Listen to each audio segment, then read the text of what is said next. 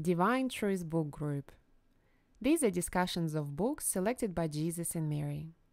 This book group discusses Through the Mists by Ephra and Robert James Lees. This is chapter 17, A Poetess at Home. Hosts of this discussion are Mary and Jesus. This discussion was held on the 23rd of April 2014 in Wilkesdale, Queensland, Australia. This is session 1, part 1.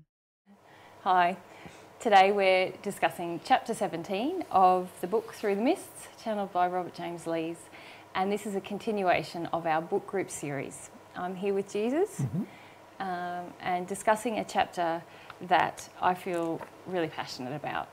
So let's commence. So welcome everyone, hope you enjoy our discussion. Yes. I think I will. I don't know much about it yet at all. Well, I think you've read this book so many times, you kind of know it, but perhaps haven't read it recently. I haven't read this chapter recently, no. Yeah.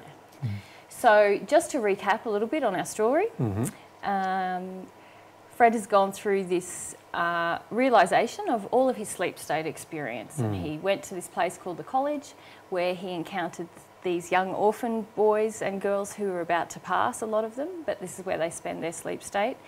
And the latest one who's about to pass is called Limpy Jack. And Arvis, who is sort of a spirit who assists young children to pass, has come to take Limpy to see his new home in the spirit world. And at the end of the last chapter, we left them and they were flying over these beautiful cities. And so let's proceed with the story. Yeah. So they actually come to arrive at a place, and it's not in any city, it's on this beautiful slope. And this is going to be the place of Limpy's new home, as Fred discovers. And there's a beautiful description right there at the start of the chapter where he says that we reached a range of hills which seemed to be clothed with all the fragrance and the glory of hope's ideal fruition, which is such a beautiful description of imagine a place where hope's ideal has come to fruition. I like the way he says a lot of these things, isn't it? All through these books there's this, it's almost like reading poetry by reading sentences. Yeah.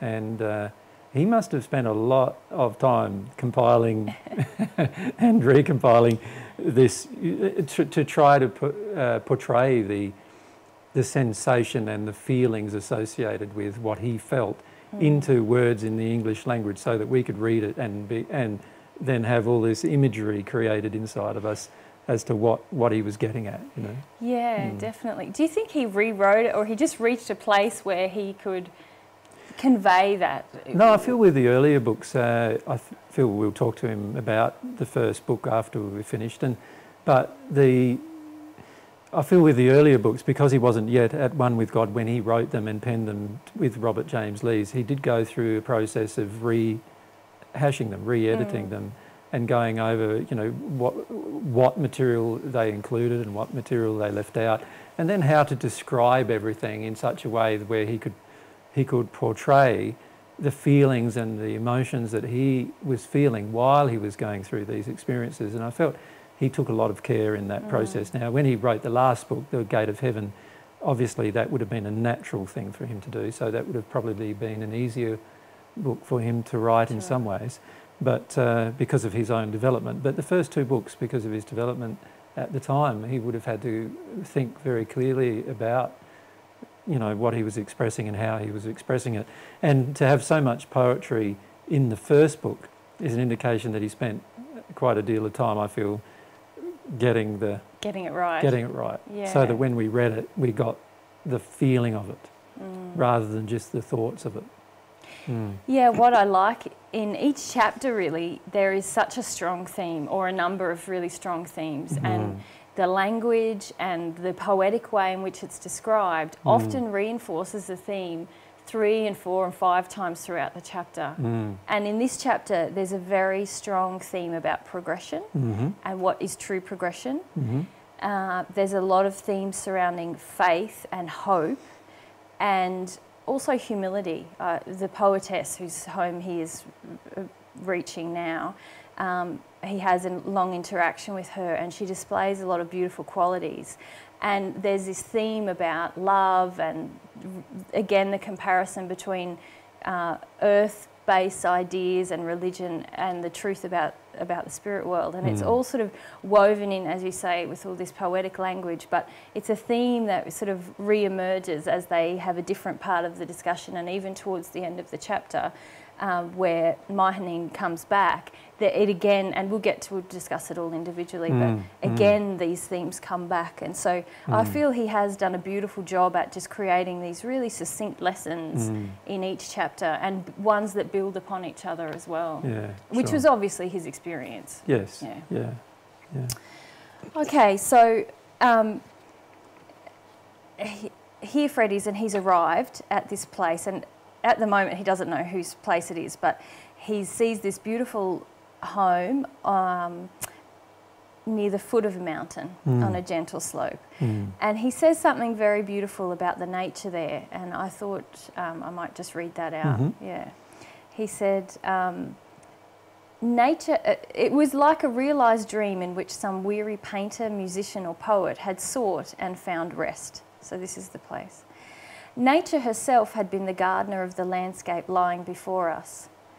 I do not mean the unkempt, entangled and disordered nymph with which earth calls nature, scattering weeds and briars and thistles in wild confusion all around, but the beauteous angel who, timid at the result of man's disobedience, withdrew with all her kindred host to heaven, where she could perfect her handicraft in unmolested freedom.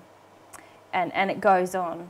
But I thought that was a very beautiful reflection about nature, and how often it is misconceived here on earth as something wild and to be hemmed in and overtaken, hey? And part of the reason why that is too is because most people on earth don't realise that because of our soul condition and what we do to the earth, weeds, briars and thistles have to seed in order to fix up the problems that we've created with the earth. So the reason why we have such parts of nature, if you like, the weeds, the briars, the thistles, the thorny parts of nature, is mostly because any other parts of nature we usually go in there and destroy anyway.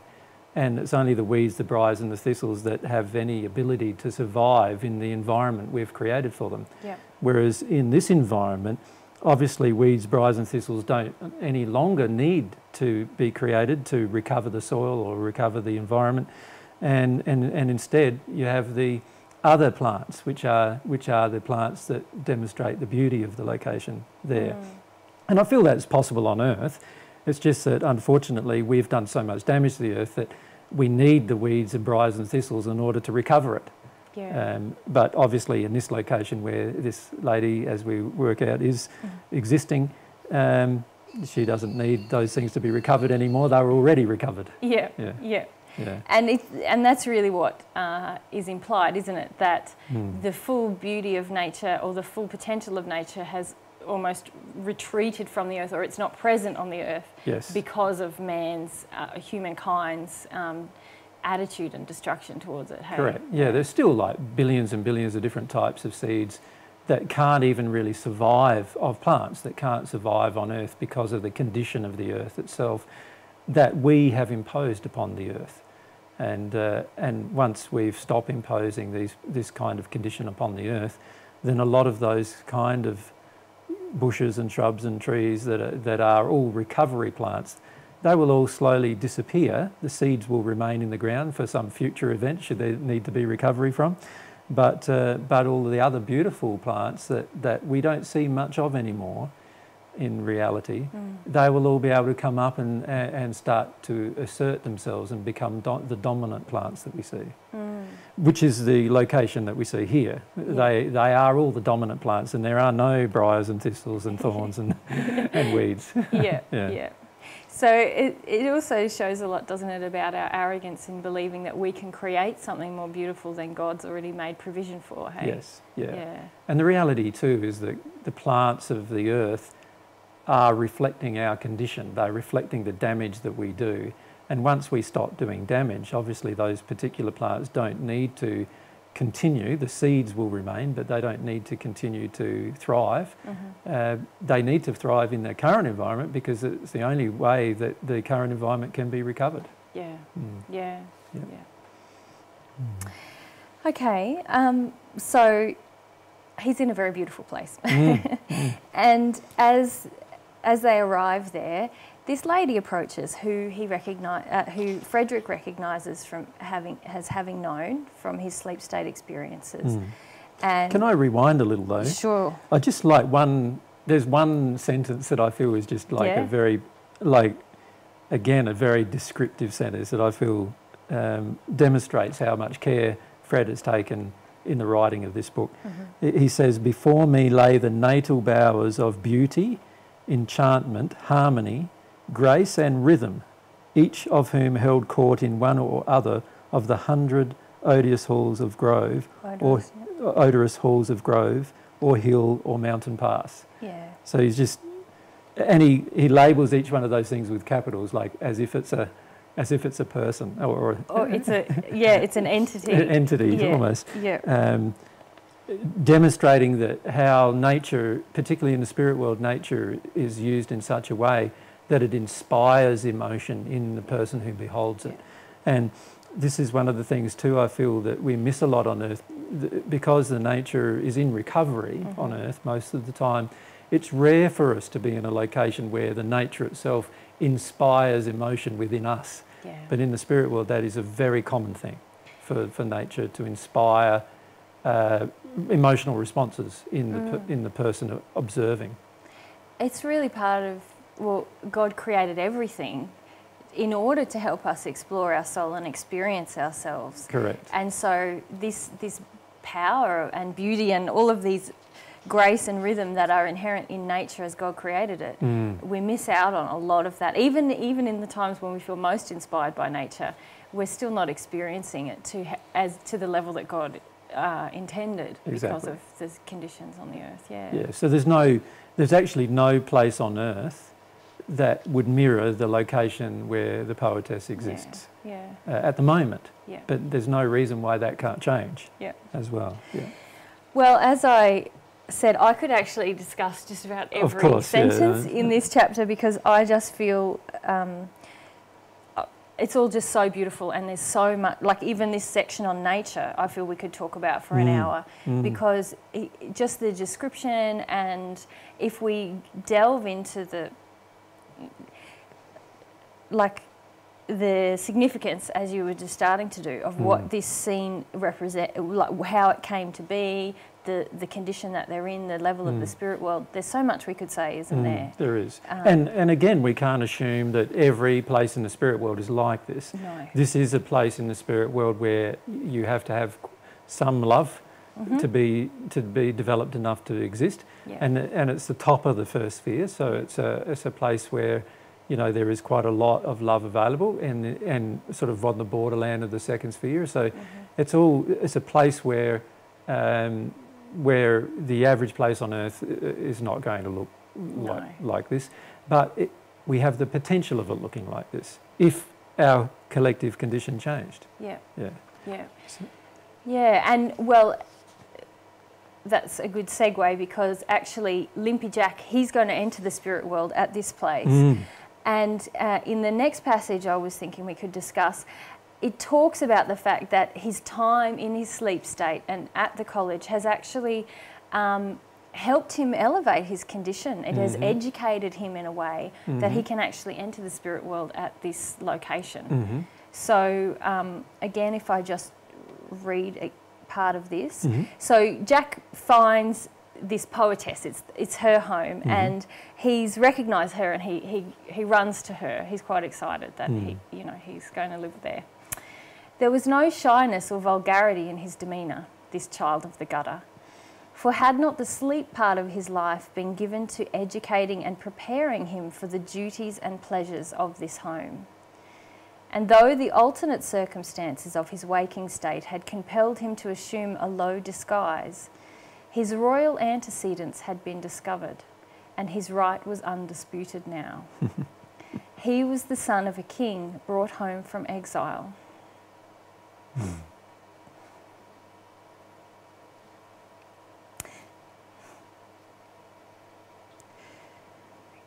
There were no inquiries as to where he had wandered and what his associates and position had been, even though he had found, and through his visits could be but transient for a brief space.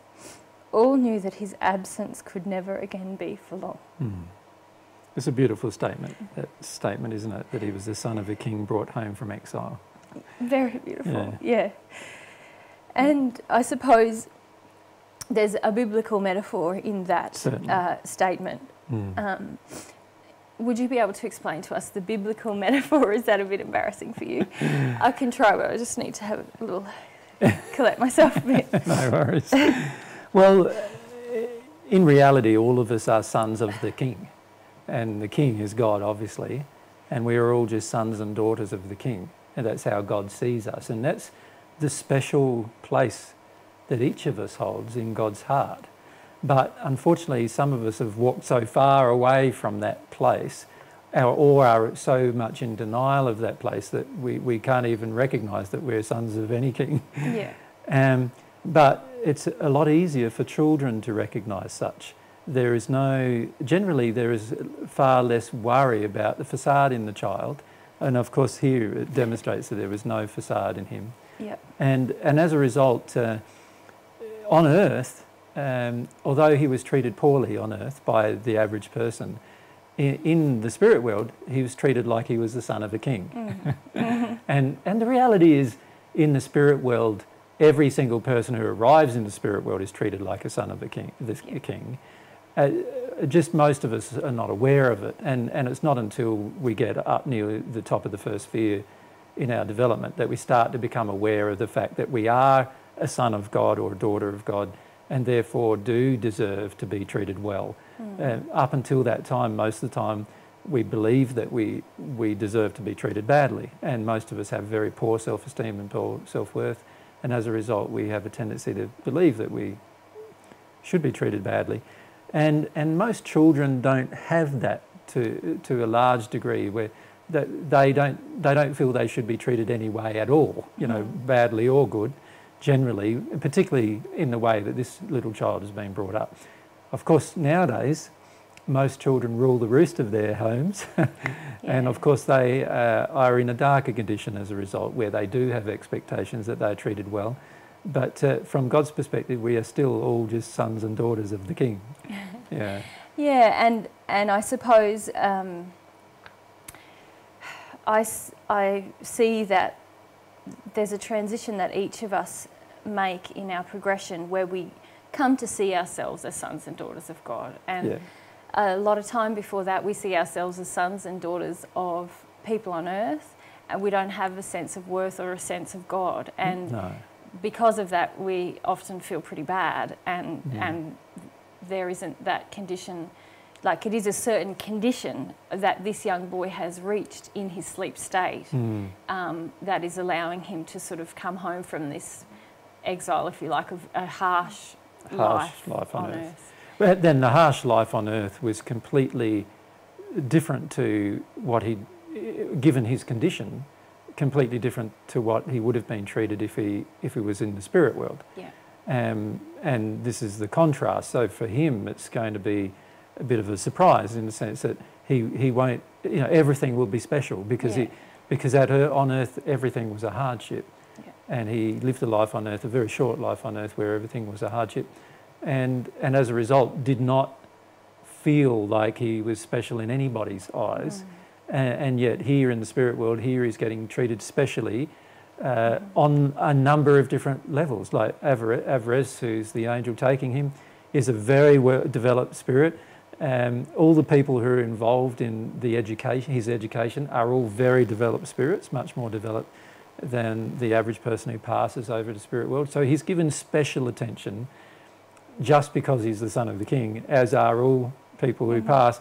But of course, most people who pass reject attention initially, reject any kind of teaching, reject any kind of improvement in themselves, And so that's why for the average person who passes, this kind of thing doesn't happen. Yeah. It does happen for the average child who passes, or particularly the average child who's treated badly. Yeah. It does happen, but it doesn't happen for the average person who passes, unfortunately. Yeah, because either there's a state of arrogance that's in the soul of the adult, which prevents them feeling any gratitude or receiving gifts and teaching, as you said, or there's a sense of extreme low worth and desire to treat oneself badly. And so treat others badly, unfortunately. Yeah, and so that prevents this kind of experience. Yes. Yeah. Yes. But it's very beautiful that it's really saying that even though he might visit again briefly, everyone knows now that he's coming, he's going to pass, and this is like his homecoming. This is where my new home will be. And Yep. there is a lot of metaphor as this chapter progresses about yourself, and that's why I asked you if you'd be embarrassed to discuss the son of a king, because in a lot of Christian teaching, you are viewed as the king, and yes, which is obviously not true, and it's not what Afra is referring to here. No, but if we keep that in mind as we go on, because it would be good to have you just talk about some of the biblical metaphor. And again, this is about visiting a poetess's home, and poets often use metaphor to convey deep feeling. And in reading this chapter, I feel that it is all about appealing to the emotion of the reader and having them understand these beautiful concepts of progression and faith, and where this poetess is in her soul progression.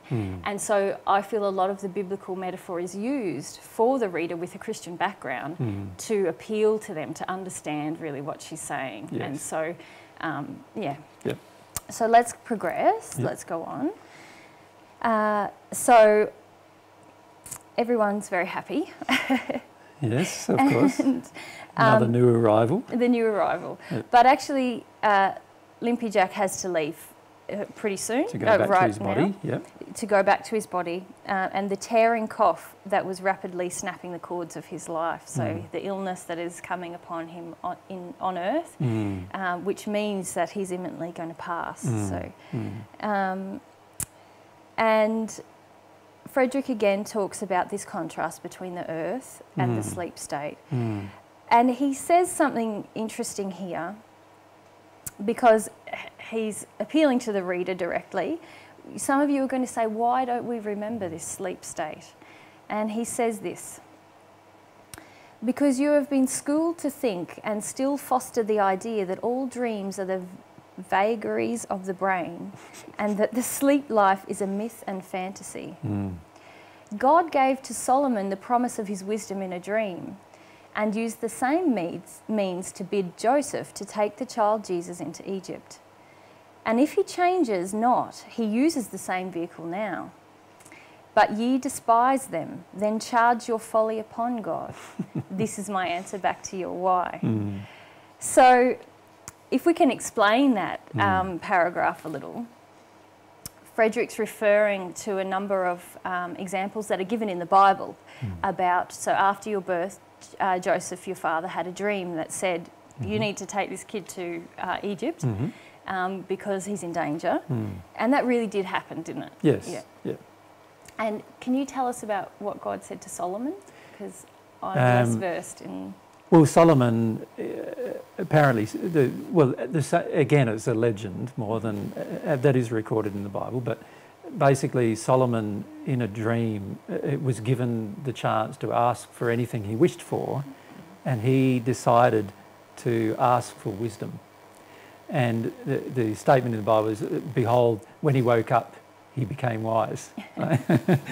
And so basically God gifted him the ability of discernment and wisdom to help him as a king to determine what he should do in matters of judgment.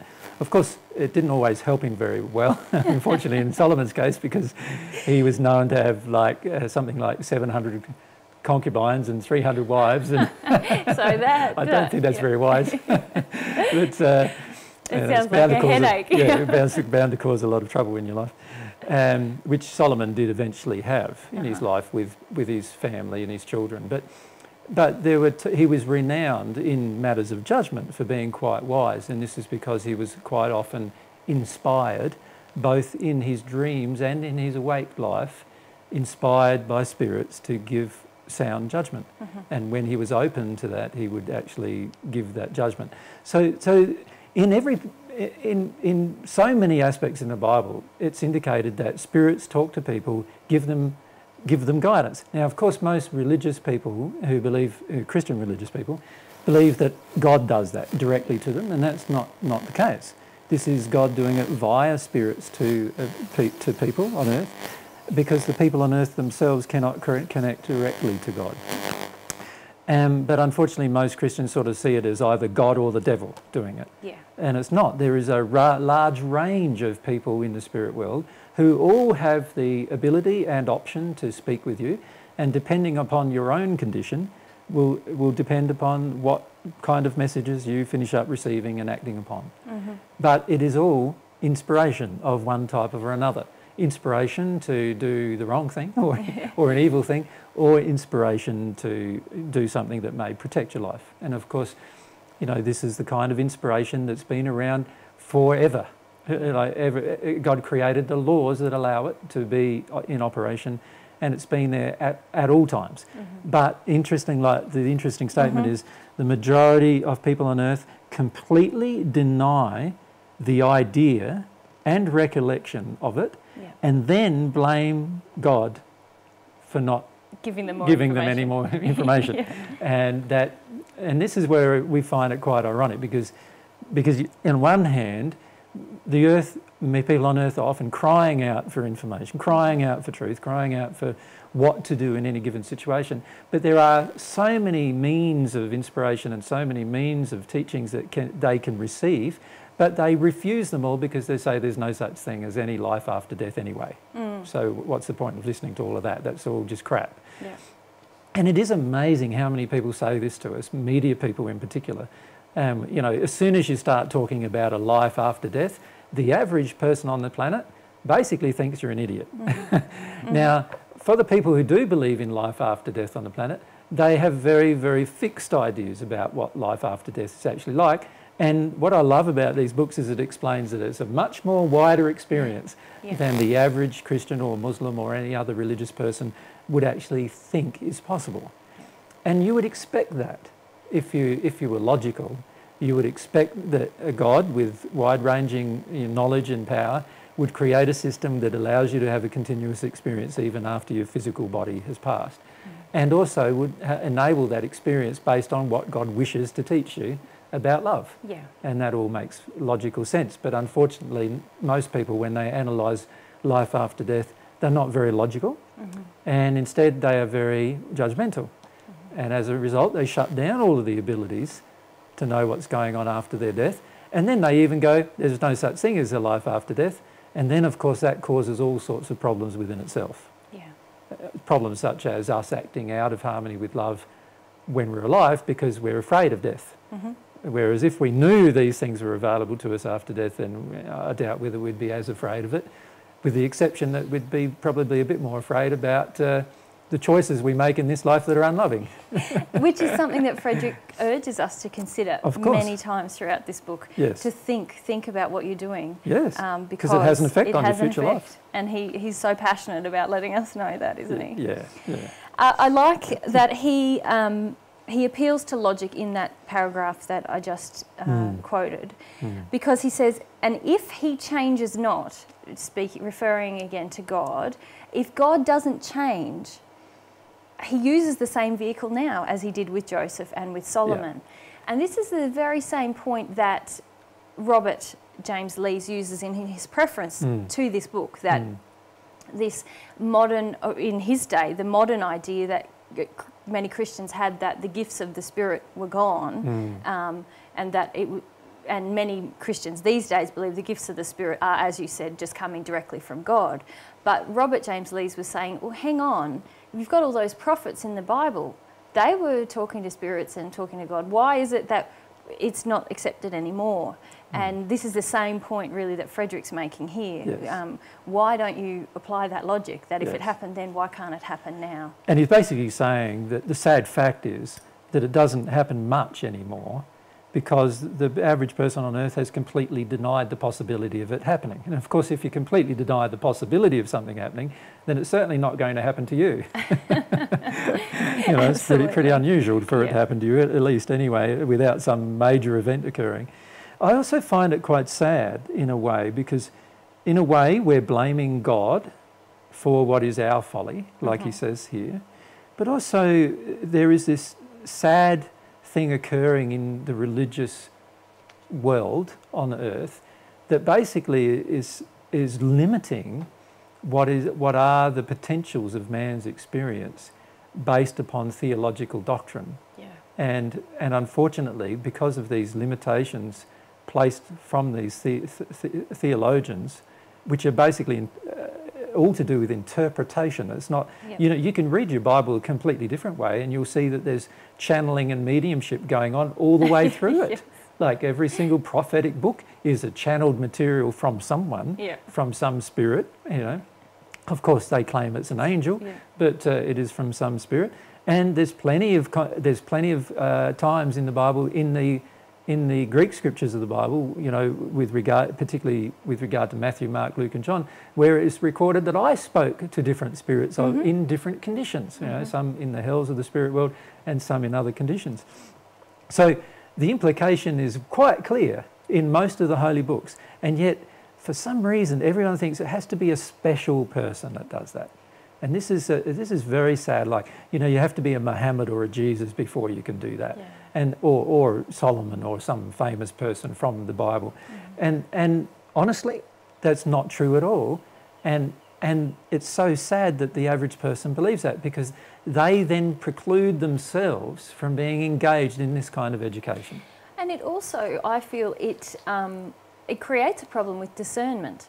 If, for example, people believe, oh, it's all coming directly from God, then there's not much discernment about the message you're receiving. Correct. So if God tells you to kill somebody, so you go, oh, that's coming from God, so I should go and do that. And there are people who do that, not thinking that, no, God wouldn't tell me to kill anybody, and so this message can't be coming from God, even though it's claiming to come from God, you know? And if we had the information that actually we have a spirit state experience, and that spirit mediumship happens with people who might be angels, or they might be just people who lived on earth before, then we'd exercise much more discernment, just as we exercise discernment with the people in front of us in the physical form. Correct. And that would lead to much more benefit to the earth, I believe. Yes. Much more learning and much less confusion about what God's really saying, because God does seem to contradict himself if it is God speaking to all these Christians, or various other people. I shouldn't just generalise. There's plenty of people who come along to our seminars who come up to us and say, "Oh, I've channeled my celestial, you know, guardian, and he says this and he says that." We go, "You're not speaking to a celestial spirit. You're speaking to a spirit in the hells who's manipulating you." And they go, "No, that can't be possible." They use all the words, right? You know. No, it's got nothing to do with the words. Feel their condition. And if you can't feel the condition of the people who are talking to you, then you're going to have a deep amount of trouble finding out who's working in your benefit, who's working towards, you know, helping you to love, and who's working to destroy you and destroy your faith and destroy the love that's in your soul. And unless you're sensitive in some way, you won't know. But there's plenty of people who come along to our seminars who believe they're talking to celestial spirits when they're not talking to anyone close to a celestial spirit. And we often tell them that, and they go, no, get all upset with us and get all bitter and twisted about it. But the reality is, if they were sensitive to the emotions of the person, they would be able to feel who's speaking to them, and then they would know. And they would also be able to verify it in their sleep state, even. Because we deny all of those things, we generally don't verify these matters. And going back to what you said earlier about a lot of us reject and deny this sleep state experience, and you said that then we blame God, but actually, and this is a theme throughout the book, if we exercised faith that such things were possible, then we would have the ability to explore and understand it much more. Exactly. Yeah. And we wouldn't be so frightened of it. You know, the reality is there has been plenty of people historically who have tried to make us frightened of communication with spirits. Yeah. And they have reasons for doing so. And any time anybody tries to make us frightened, it's generally because they want to manipulate and control us in some way. And so there's plenty of people in the spirit world and on earth who wish to manipulate it and control us.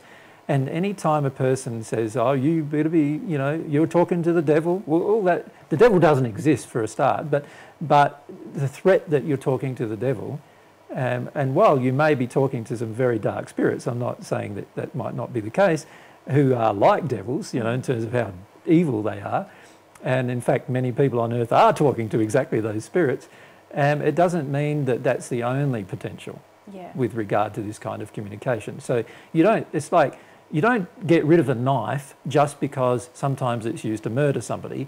You use a knife to cut up your veggies and, you know, prepare your meals and so forth, and you use it to cut things and things that you need to prepare, and even things that you might need to work on outside, you use to cut with a knife, and you use it as a tool for benefit, or you can use it as a tool to destroy.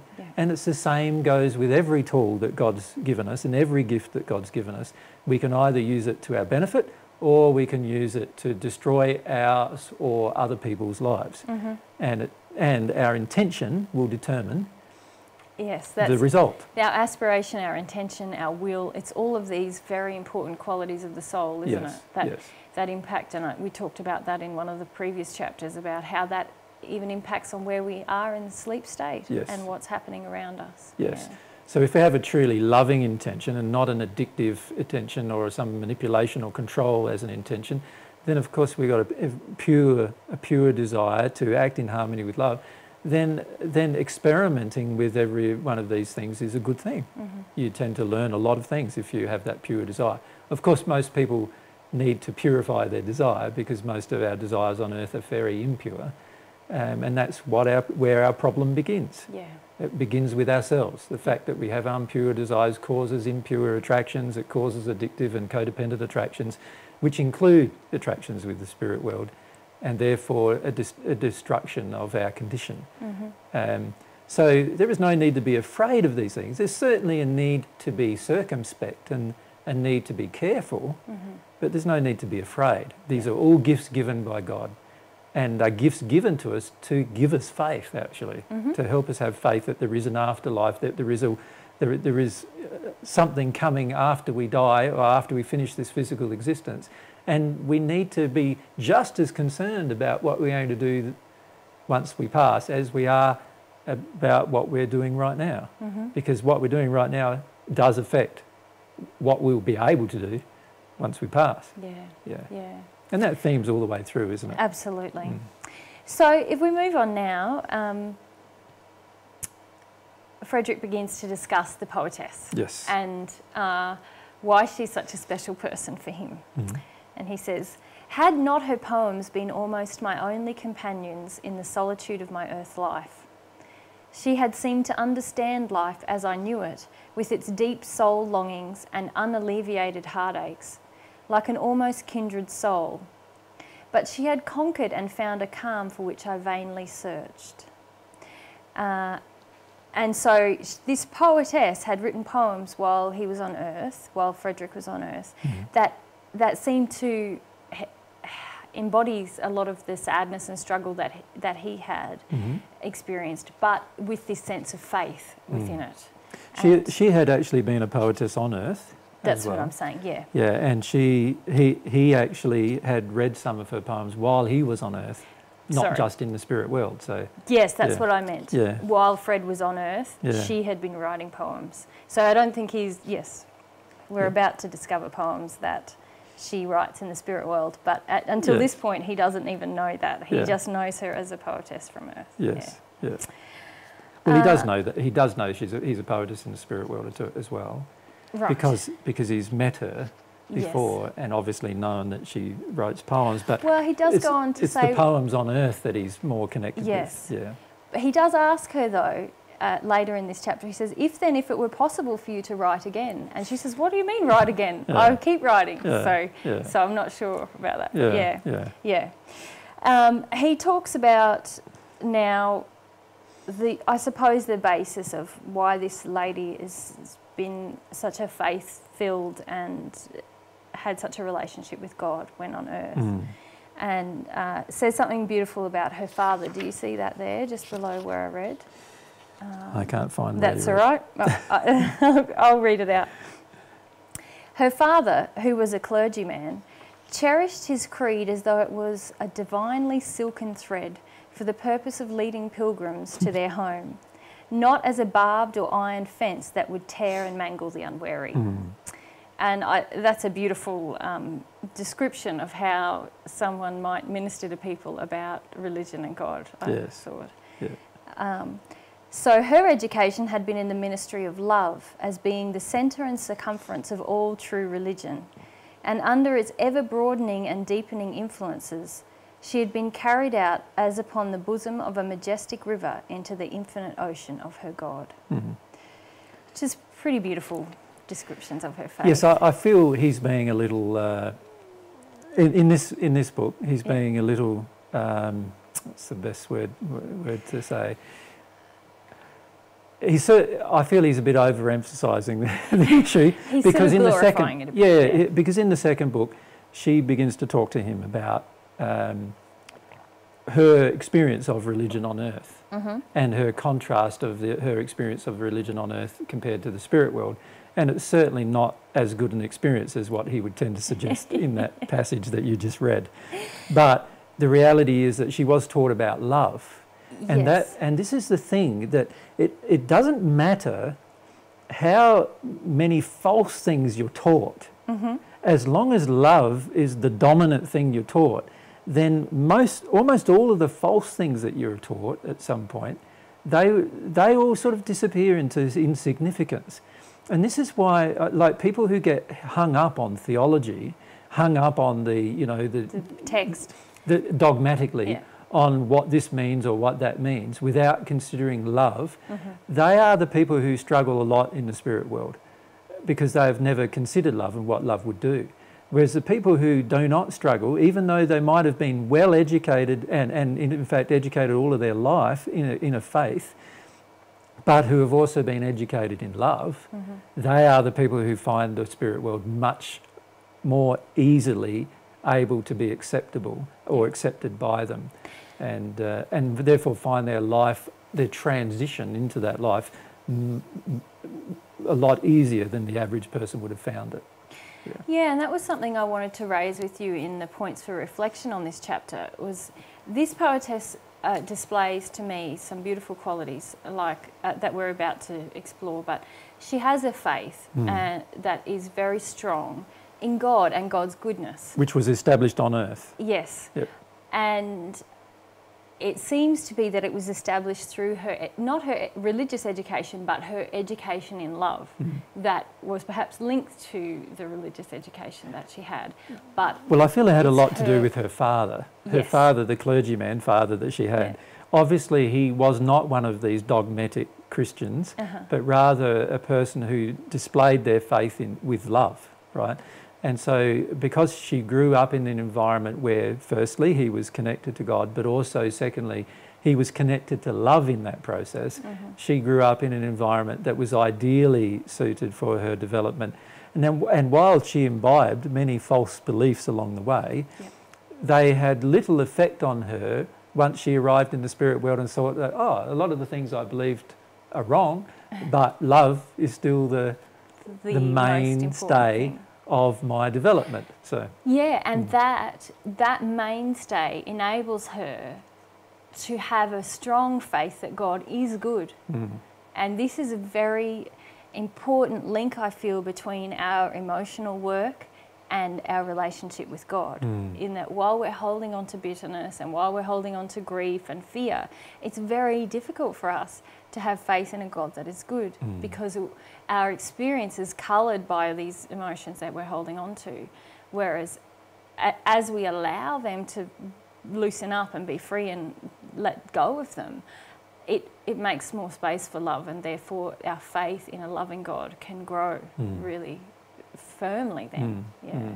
So obviously her father believed in a loving God, and he would have had some, obviously, he did have some contradictions in his teachings, because obviously he taught her the other Christian sides of faith, which she later in the second book demonstrates that are way out of harmony with what she now knows to be love. But obviously, though, she had this wonderful background in terms of her father trying to help her to have a relationship with God, but also helping her to practice the true religion, the religion of love, in her day-to-day life when she was on earth. So when she passed into the spirit world, it was easy for her to embrace the same kind of life. Okay, so Frederick does go on to wax lyrical about her and her faith. Which is good. It's beautiful. Because obviously he's now re-meeting her again. And he at this stage doesn't know a huge amount about her history. He knows more about her current state, and her current state is very good. It's very beautiful, and he talks about her faith and her love, and how that's given him hope, really. And rather than read all of that out, I'd like to continue in the chapter, because I feel her words and actions later in the chapter actually demonstrate what he explains there anyway. So now they're about to commence a discussion, and he wants to thank her for these poems that he read while on earth, and that made such an impression upon him and helped him really over some difficult times. And she says, "But those thanks are not due to me, my brother. They are God's. He filled my cup so full of mercies that it must needs overflow. And whatever music sounded in my verses was not of the cup, but in the falling blessings with which the goblet filled." And I suppose what I see her demonstrating there is a lot of humility and modesty. And he goes on to sort of say, "Yeah, but you wrote the poems," basically. He's suggesting that, like, I understand that God did all that, but you did take the action and wrote the poem, which is very true too. It is true. The fact is that God did give her all of these gifts, and all of the inspiration came from God, and all these kind of things. But the reality is, she also did use her will in a loving manner to create these poems. And that did help him a lot. Of course, And if she had chosen to not use her will in such a way, then of course he wouldn't have had the benefit. Exactly. And she goes on then to sort of defer back to God and say, well, but even then the thanks are doubly his, for did he not form the cup as well? So she's did he not even form me? She was saying. She's really honouring God as her creator. And I do feel that as we embrace humility, while we do acknowledge the use of our will and how we've used it, both unlovingly and lovingly, there is a strong feeling within us that's a feeling that is about honour of God and what God has created in us and the potentials in us, and I see that as a very beautiful quality that she's displaying there. Okay, so then they move on. He brings up this idea about the ideas of heaven that they had when they were on earth and what it really is now, and this is interesting part of the discussion, I think. So he says, "It is indeed, but yet this is scarcely your ideal of heaven." And she says, "It's not my old ideal, but I can see where I, in common with all mankind, made a great mistake." And she says something here, "We are not afraid to recognise facts or admit doubt here for fear of exposing some weakness in our teaching. So I can face the difficulty which would sometimes rise like the shadow of a fear as I contemplated the sudden transference of a soul from earth onto the presence of the King." So she's really saying, but from where I sit now, questioning what I believed before and recognising that it's different to what I believed is not really a hard deal now. Whereas when I was on earth, it was a little bit scary sometimes to think that the people who were about to pass were suddenly going to go to heaven, especially when she goes on to say, especially in some cases, the throne seemed a little bit too near to the deathbed. Like, these people were sinners right up until the moment of their deathbed, according to religion. Then they repented and suddenly they were going to go to heaven, and that seemed a bit off kilter. Yeah, here, isn't it, too, I feel there's a couple of points she's really raising. One is the point of fear. Like on earth, in almost every religious faith, the holy books suggest that there are good reasons to be afraid of your, of choices that you make on earth, right? So they engender or encourage fear in many cases. And unfortunately, it's fear of God that they're encouraging. In fact, it's quite openly stated in the Christian faith that you should fear God. Yep. And of course, there is never any need to ever fear somebody who loves. You. Yeah. So, there was no need to fear God at all. And yet there is this sort of encouragement on earth to fear God. And therefore, when you fear someone, you are particularly afraid of what kind of decisions you might make and what impact that might have. And then there's the second issue of dogma, like in terms of what you're taught. And what you're taught does have a large degree of influence over what you believe is going to happen to you. And looking back is a lot easier than looking forward, of course. Yes. So for the person who's passed and now realises that God wasn't the punishing God that they believed God to be, and they also realise that all the threats of all the things that would have happened to them that never happened to them after they've passed for doing what they thought were told was wrong from a dogma or a theological perspective, they then see that they had nothing to fear. So she basically says that there's nothing to fear now, but of course on the earth it's different. A lot of times most people, when they consider their passing, they do have a lot to fear, and this is the case even with most people who have what we classify as a faith, like a religious faith. Most of them do have a lot of fear about passing because there isn't a large degree of accepted knowledge on the earth which would help them go through the passing without fear. Yeah.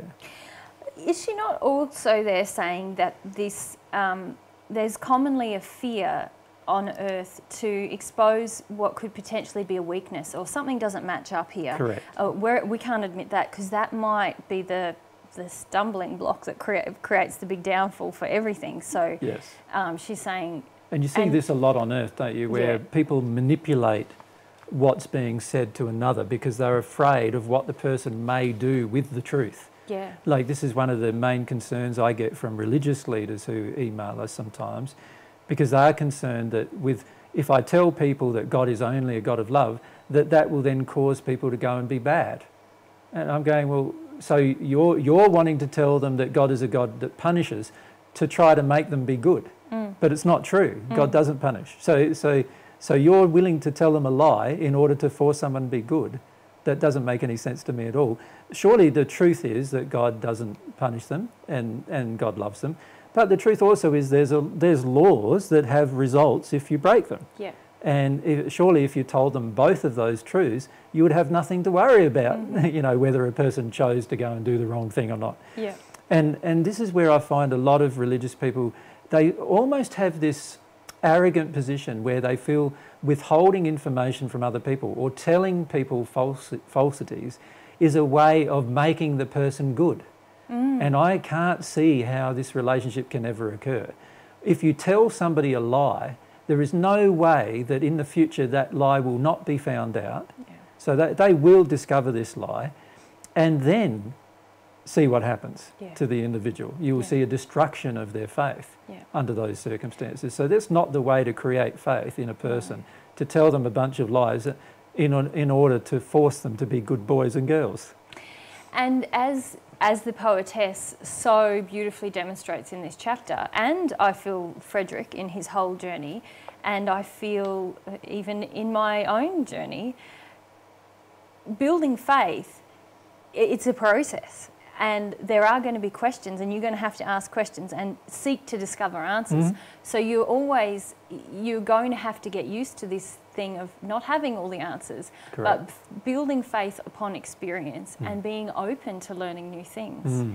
That's how true faith is built. So if we exist in a belief system that doesn't allow for questions and doesn't allow us for reasoning logically and saying, well, that doesn't match up, so we need to find an answer, then we can't really build faith beyond a certain point, can we? No, and it's not real faith. No. Because real faith is based on reality, it's not based on lies. So any so-called faith that's based on lies is not faith at all. It's just a figment of your imagination in the end. Yeah. And all figments of our imagination eventually disappear. Yeah. So it's a very dangerous thing for faith to build faith upon lies, because there's no such thing as a faith built upon lies. Yeah. Faith can only be built on reality, on truth. Yeah. And this is why it's so essential to focus on the truth, even if you think there might be a negative consequence for telling somebody the truth. It's like a married couple where the husband goes out and cheats on his wife. He obviously believes now telling his wife is going to create a negative consequence, right? So he withholds the information. Well, that there is no real truth in the entire relationship now, and there is no real faith in the entire relationship now. She really has a false confidence in the fidelity of her husband, and if he had told her the truth, she also has the decision to make of whether she should forgive or leave, and she can decide those things. But if he withholds the truth, now the entire relationship is false. There is no real positive outcome that's going to occur in the future. Sooner or later, whether she's on the earth or later in the spirit world, she'll find out that he cheated, and she will have to go through the emotions associated with that, and so will he. And all he's trying to do is prevent that from happening now. And so telling a person the truth under all circumstances is the best course of action. And this is what they're really saying is, don't withhold truth just because you're worried about what the person will do with that truth, what kind of decisions they will make, what kind of theological stance they will then take. Don't worry about all those things. Just tell the truth and let the truth destroy what's the error, destroy the false, destroy the lies, and in the end build a real faith, a faith that stands on a foundation. Yeah. Yep. Okay, so they're in their discussion, the earth-based idea of heaven versus the truth. And then actually they move on to talking about faith.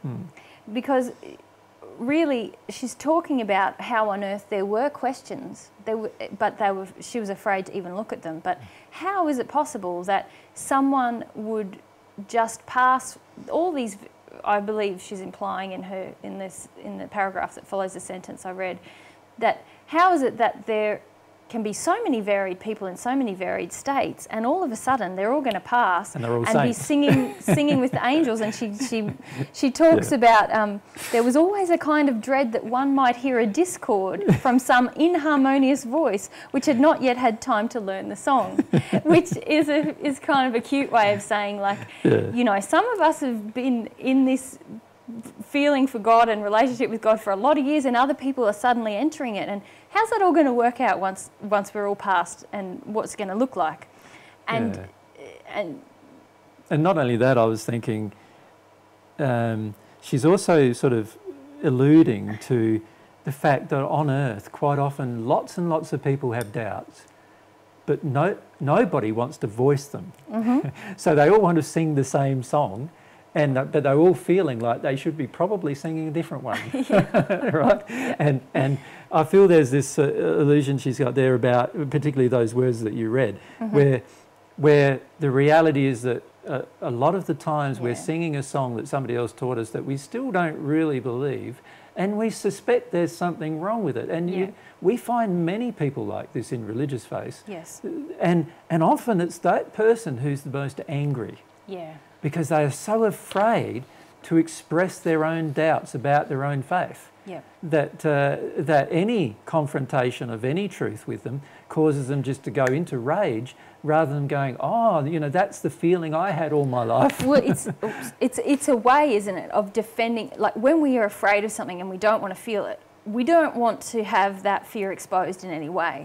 And so then we will act to shut down anyone who might reflect to us that same fear or trigger that feeling. And so many people who are very angry are actually harbouring, well, all people who are very Angry, angry yeah. are harbouring a lot of fears. And a lot of doubts generally about their own faith. And this, you're right, that's really what she's saying, isn't it? That it's like, we were all kind of hanging out there, but everyone was afraid to do this thing that she says that she's no longer afraid of, to ask questions and admit doubts. Everyone was afraid of standing out and being different. And in fact, that is one of the major reasons why people stay in their religious faith. They're just afraid to be different to how they were brought up, their family, their friends and everything else. Yep. They're just afraid to be different. And so they're afraid to sing a song that's a different line than the persons that surround them. Yeah, and that's a way that growth is really shut down on the planet, isn't it? Yeah. It's by questioning and asking and seeking that growth happens. And when you enter a group or a faith where nobody's asking any questions anymore, it's going to stay stagnant. Yeah. And it reminds me of one of the Paget messages where Paget asked John why, or John came to Paget to channel a message about why it is that the most people stay in their religious faith. And John made some funny comments about it in that message. One of the comments he made was, well, you would think that asking them why, they'd be able to tell you. But the reality is no one on earth really knows the reason why they stay in their own faith. And because most of them don't end up not agreeing or questioning it at some point. And then he talked about the power of the family and the power of social conditioning and the effects of social conditioning on a person remaining in a certain way of life. And this is a large reason why most people don't ask questions, is because the social conditioning around them or surrounding them is that you don't ask questions because that means you're expressing doubts now, or you don't have faith now and there's a problem with that. We've got problems with that because internally I've got a problem with it because I know I've got that problem and we didn't want to deny that. So we eventually try to force each other into maintaining the company line, as the saying goes. And this is one of the primary reasons why there is very slow change on the earth, because everyone wants to maintain the company line, but the company line needs to be thrown out and we need to get a new line. And this is the problem with why we stay in religious faiths that we ourselves have grown beyond, and also why we stay in dogmatic theological concepts without accepting that love should be the determining key. Yes, and I'm thinking now of just personal experiences of both of us where we've had to leave the family line or the religious group because love compelled us differently. Correct. And the challenges that has brought to each of us. And in each case, any person who leaves on the earth, it seems, who leaves this sort of company line, family line, religious line, they eventually get attacked, unfortunately, by the others. But that attack is a demonstration of the fact that the others have not yet learned to love. Exactly. So it doesn't necessarily have to be that way, does it? No, not at all. Because if love was the dominant thing that the system was based on, then a person questioning or leaving would not affect the love within the and they'd be free to discover. Yes. Within, there would be no boundaries of theological argument that would cause them to pause. They would ask the questions that their doubt demands an answer for, and they would allow the answers to come from all sources, not just from the sources that are acceptable to the group, to the social society in which they live. And these are all the limitations that we experience here on earth to discovering new truth. Okay, so now the poetess goes on to talk about faith. So we've talked about the different ideas between heaven as they were on earth and in the spirit world now. Now she's talking about the different idea that she had of faith when on earth and that many people have on earth to what it really is now for her. Yes. And I'm in love with this paragraph. So fire away. Now I can best compare the earth idea of heaven to the experience of the mountaineer, who, at daybreak, starting from the inn, takes a longing look at the peak he desires to reach. Faith takes one mighty leap and stands like a monarch upon the towering height, laughing at the toilers who are climbing, resting, and anon, slipping so far behind. But faith is not the tourist, and in its gigantic leap has carried forward nothing but its own imagination. He who exercised it is still among his fellow travellers, and in spite of it will be compelled to climb the steep ascent with careful tread, or he will never reach his goal. Yet faith is good, for it gives, by its confidence of success, buoyancy to the step, and conquers the 1,000 doubts which others will suffer owing to the difficulties of the way. And we see this a lot for people right now, don't we, who have been listening to Divine Truth for 5 or 6 years or something like that. We see that for many of them, there is sort of, many of them are not dividing into two camps, should we say.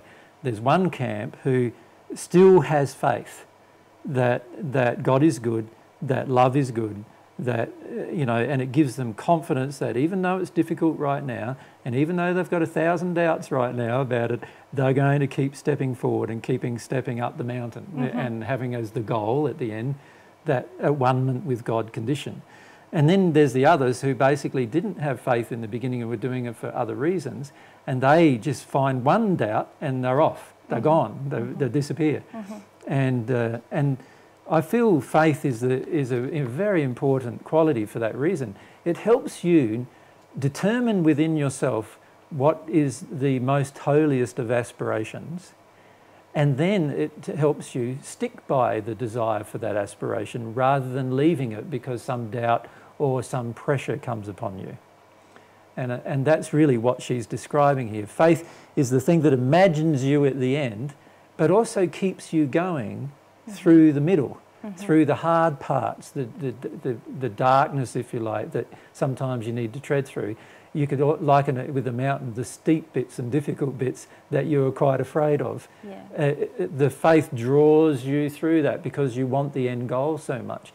And I find that most people seem to divide into those two camps, whether they have that kind of faith that's going to keep them going, or they have a faith that's just something that somebody told them. They go, oh, that's a good idea, and off they go, and they get quarter way up the mountain. They just say, oh, this is all too hard, I think I'll go back down. And also I see the parallels there between, say, in Islam and in Christianity. There's a lot of people in those faiths who believe that, just have to believe that Muhammad or Jesus, just believe in those and even say a specific sentence and you are saved, basically. And so this faith of like, here I am at the bottom of the mountain, I'll say this one sentence and boom, I'm at the top. Whereas... So that's not true either. That's not true, but that's a very earthly conception of what faith is about. And I know some interviewers have said to you, oh, so, you know, what about this when someone questions this, or what about this or that? And I suppose you think you've just got to have faith. And to which you're always like, what? Because there's this idea that any question you have, you should subdue and just have faith in the other thing. And I suppose I hear her... And can I take that by extension? A lot of these people, these media people and others go, you're saying you're Jesus. So basically what you're saying to people is, they've got to believe everything you say, and if they don't, they've just got to have faith in it. And no, I'm not saying that at all. In fact, I'm saying completely the opposite to that. You know, exactly. But that idea comes from somewhere, doesn't it? And it comes from a lot of people avoiding questions in whatever faith they have. Correct. And just saying we need to just believe. And it also comes from the presumption that some person who may know more than yourself about a certain path then expects you to follow their path, and that's not an accurate presumption. If the person who knows more than you about a certain path loves you, they will not expect you to follow the path. You're allowed to make digressions and diversions, and you're allowed to go right off the edge of a cliff if you want. You know, they're not going to stop you. They might say some things to you to help you prevent such disasters, but at the end of the day, they're not going to tell you or threaten you and say to you that you've just got to have faith in what they say. Faith is based on real things, not on what a person says. Yeah. And I suppose that I find that very beautiful that she's beginning to describe faith as something that aids you, the truth of faith and the truth of what she knows faith to be now that she's in the spirit world, is that it's something that aids you on your journey. And as you outlined very well before, it's something that it doesn't mean having faith just gets you to the end of the journey. It's something that helps you and assists you and sustains you on a journey that you're on. And she goes on later in the chapter to say some very beautiful things about what it is to progress. And she's really saying faith is your partner in progression. Definitely. And I feel the biggest thing we need to have faith about is God's goodness. God's existence and God's goodness. Without faith in those two things, we really are probably never going to ever become at one with God. We're never going to receive divine love to the point of at one with God unless we have those two faiths, if you like. Faith in God and faith that God exists, and faith that God is good. And that, you know, that I want to have a relationship with my parent God. And these faiths are rare, actually. There are not many people who have that kind of faith. And unfortunately, because of that, most people then browbeat people into a semblance or a facade of faith by using theological dogma or something like that to convince a person that they should do something, or threats or bribery to convince them that they should do something. Threats like, you'll go to hell if you don't, and bribery like, you'll be in heaven if you do, type of thing. And these kind of threats and bribery are not good motivators for a person to develop true faith in the goodness of God. And they're not the sort of things that will sustain us on a journey of progression. Definitely not, no. Yeah, so this is where Fred now brings up the idea of if she could write again, and she says, what do you mean? I'm writing all the time. And she says another important thing about progression here. She says, genius of every kind in the mortal state can only experience its birth. The growth, expansion and fruition remain for us. One note of music was once breathed below by angel lips, but earth has never heard the fullness of her song.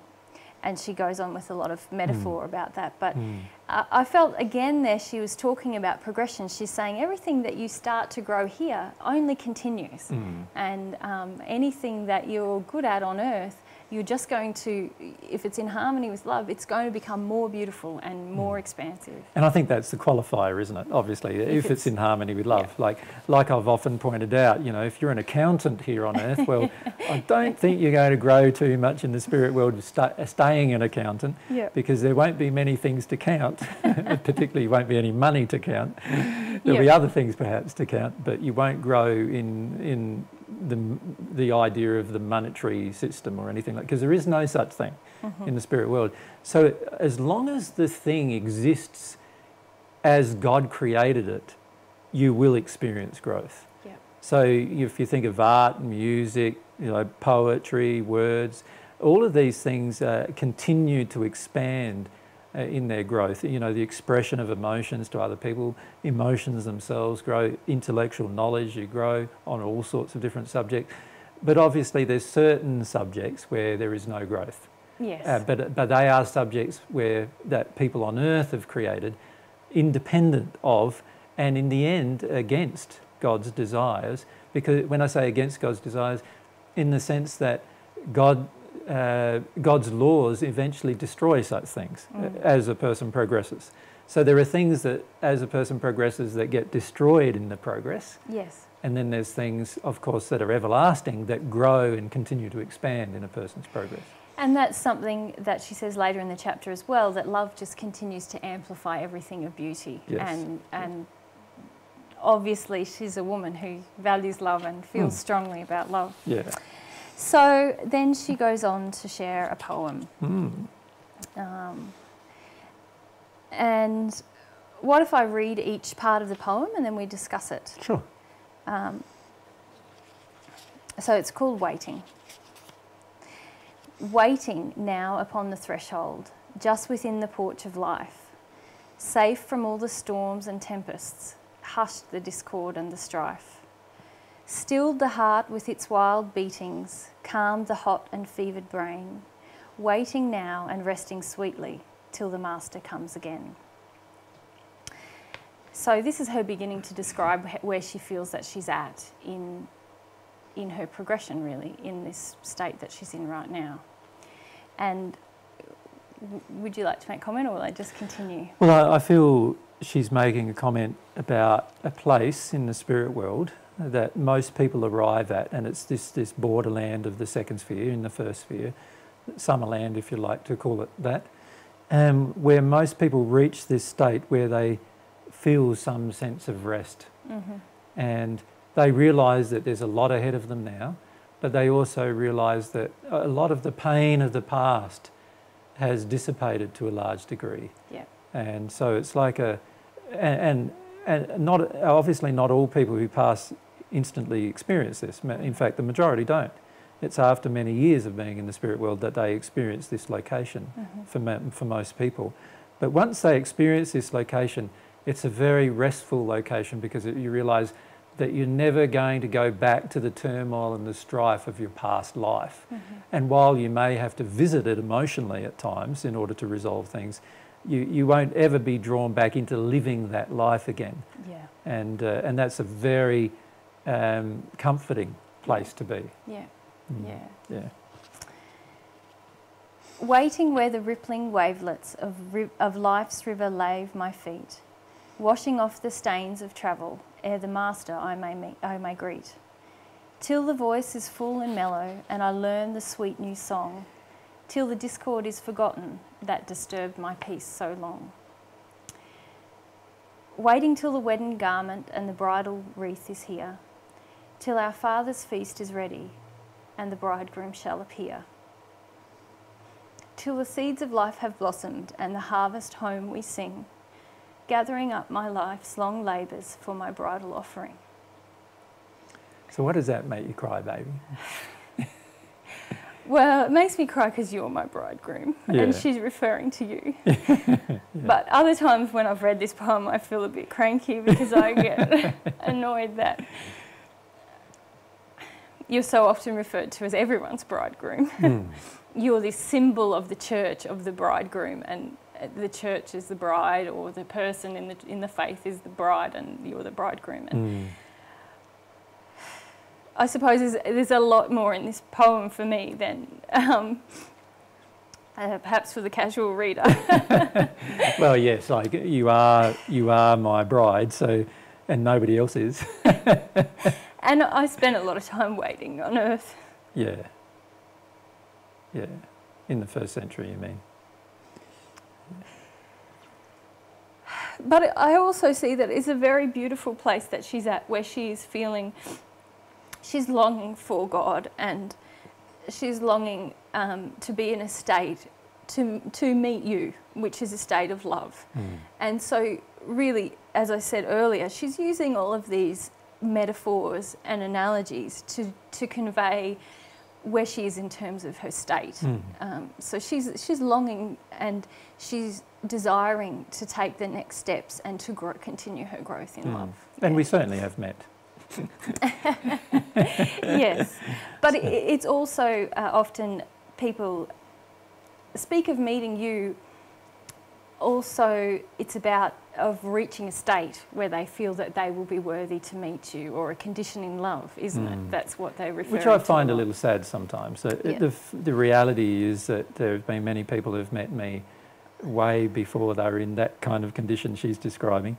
And some of them have been appreciative of the meeting and others have not. Yeah. But so I find it a little sad sometimes that the biblical analogies are used rather than it being a deeper understanding of what's really happening, which is their growth in love. Mm-hmm. And Hillel does have this growth in love. Yeah. But even at this stage, she is still a little too focused, I feel, on, the sort of reaching my condition rather than seeing it as an everlasting condition. But in the later books, you do see that opinion change in her. Well, and even later on in this chapter, and later on even in the chapter, she begins to refer. We'll get to that anyway. So the ideas. What I find with her poetry, it's very interesting because she's really writing about stages in her life. Does that make sense? Yes. So she's not really writing about what she feels right now. she's writing about the time after she passed and she reached the top of the first sphere, as I've described, and found that restful place where now she could build the rest of her life upon. Yeah. And it was still quite tainted by her earth-based beliefs. Yes. But she understood that it was about growing in love. Yeah. Now, of course, her beliefs are very different, and so we need to understand that every one of these poems is like a snapshot. Yes. Every one of her poems, like a snapshot in time, rather than a description of her current feelings. Yeah. And that is natural, and that is, again, this theme that happens in the chapter where she's quite openly saying, I'm still learning the lessons of love. Every new step I take, and there's a beautiful quote later on in the chapter where she says that, each new step I take is like a new revelation in love for me, and that's wonderful. And so this is not supposed to be depicting her in a perfected state, it's just where she is. Yes. Yeah. Oh, 'tis not as men would teach us, just one step from earth to God, passing through the death veil to him in the garb that earth we trod. Called to praise him while aweary, or to sing while yet the voice with love's farewell sob is broken. Could we fitly thus rejoice? No, we wait to learn the music, wait to rest our weary feet, wait to learn to sweep the harp strings, ere the master we shall meet. Wait to tune our newfound voices to the sweet seraphic song, wait to learn the time and measure, but the time will not be long. Wait to understand the glory that will shortly be revealed, till our eyes can bear the brightness when the book shall be unsealed. Oh, the vision would overpower us if it suddenly were given, so we wait in preparation in the vestibule of heaven. So she's saying a lot of things about, again, it's this misconceptions on earth. We don't just suddenly pass over and woohoo, we're with God. We're learning, we're growing, and there is this time of waiting and resting and letting go of the earth life, really, she's saying, isn't she? And also becoming, I suppose you could say, this higher concept of the vestibule of heaven, which is basically the interim between the earth and heaven. So one of the things that she had already realised, which Frederick or Afra had not yet realised, is that they were standing not in heaven, but in the vestibule of heaven, the area of the spirit world that prepares you for heaven, prepares you for gaining the kind of love that is required to live in the kingdom of God. And as a result, she's showing that it's sort of like a probationary period, if you like, where a person learns new things, and in the process of being a learner goes through this period of probation or in this vestibule of heaven where it's an in-between state. Sometimes, you know, legends refer to it as like the twilight zones and all those kind of things, but it's not like that at all. But it is a state in between the earth and the heaven. And in fact, one of the reasons why the Catholic Church came up with the concept of purgatory, even though the concept does not exist in the Bible, was because there were different people in the Catholic Church who had received inspiration from the spirit world, demonstrating that there was certain areas in the spirit world which were like preparations for the entry into heaven. And of course they misapplied that. They sort of, and unfortunately, with a lot of fear. With a lot of fear, and you know, you had to pay to get out of purgatory and so forth. But the reality is that there are these in-between states where a person is not yet in heaven, but is also not in the condition that's in the hells. And so it's a gradual transition between those two states. Well, and really we could say everywhere from the second to that seventh sphere is really that state. Correct. It's a progression that that people are going through in preparation, in learning these lessons, in learning time and measure, learning how to make the beautiful music of heaven, as she's painting the metaphor. It's like getting taught how to sing. You know, you learn the song, the words, the melody, the wowzers. Eventually if getting the into heaven is based on singing voice, I'm in a lot of trouble. You're a good singer in heaven, I can remember. It's all affected by emotions. Hey. Okay. So, again, Frederick now wants to talk about the qualities that he sees her displaying while she's even saying the poem. And it's possibly a deep injustice the way I read the poem, considering what she Yes. what she displayed and how she did it. But Yes. he talks a lot about seeing in her faith, humility, and longing. Yes. And I thought they were, And also deep trust in God's goodness. Like this Yeah. underlying theme of trusting God's goodness, even though you know you're a work in progress, you haven't made full progression yet, you haven't, might not even be changing very much yet, but you know that God is good at least. You know that God is love, and you know that God loves you, and you know that that's the thing you want to experience. You want to experience this God who you've come to know, often in the spirit world for the first time, because most people on earth don't know God very well at all, and also have a lot of very harsh beliefs about God, that God's punishing and wrathful and so forth. And she's given up those beliefs, and now she has this strong knowing that, no, God is good, and everything about God is good, and I'm aspiring to get closer to God in every moment of my life. Yeah. And that's how she was living her life. And she's very unassuming in the way that she's presenting herself and her poetry and everything. She's really, as you said, focused on this this goal and not very caught up in herself. Yeah. Okay, and she remarks that aren't these better truths to know? Aren't those sweeter thoughts than the mistaken ideas that we had on earth? Yes. So she thinks it's much better than just like popping your clogs and going to be with God, to have this process of learning and growing and waiting and resting and all these things. In the next book, The Life Elysian, she often says things like, she compares the thoughts that she had of God while on earth with the thoughts she had of God and the life in the spirit world when she's in the spirit world. And one's like the sun compared to the night, in terms of how she conceived things. And this is the thing too, is that the reality is the majority of people on earth have a very dim, if any, real knowledge about, of course they're educated every night, as we talked about in previous chapters. They're educated every night about what what the spirit world is like. But because of this denial that we're talking about in this chapter, this really strong denial they have, they shut down the recollection of anything to do with the sleep state. So therefore they shut down the recollection of any goodness that God has whatsoever. And so they have a very dim, if any at all. Sometimes it's a very dark, rather than just a dimly light conception of what the spirit world will be.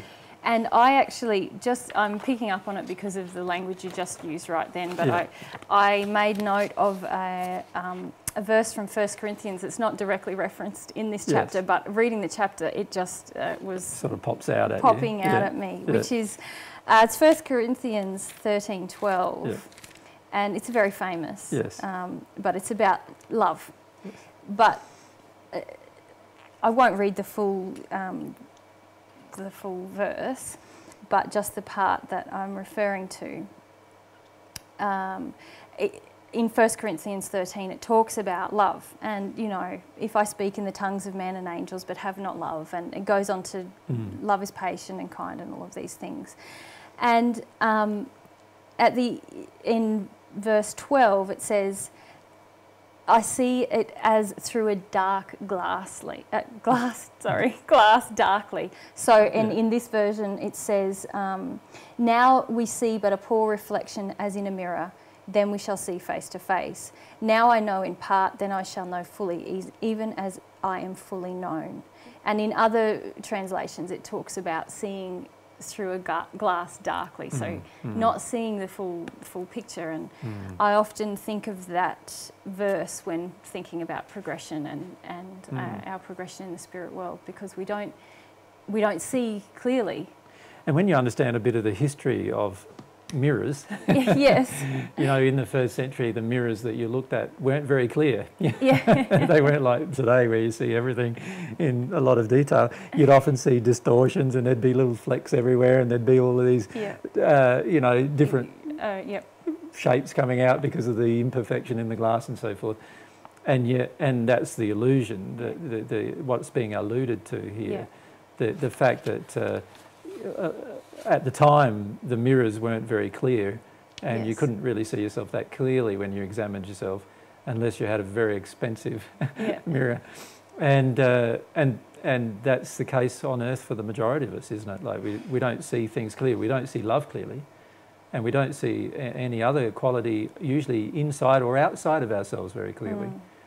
We have the opportunity to, but it requires growth in love in order to do so. And most people don't undertake that growth because it's not considered important on Earth. And this is a problem. Yeah, and I often feel about that point of at-one-ment is when we will see clearly and see face to face. Yes. And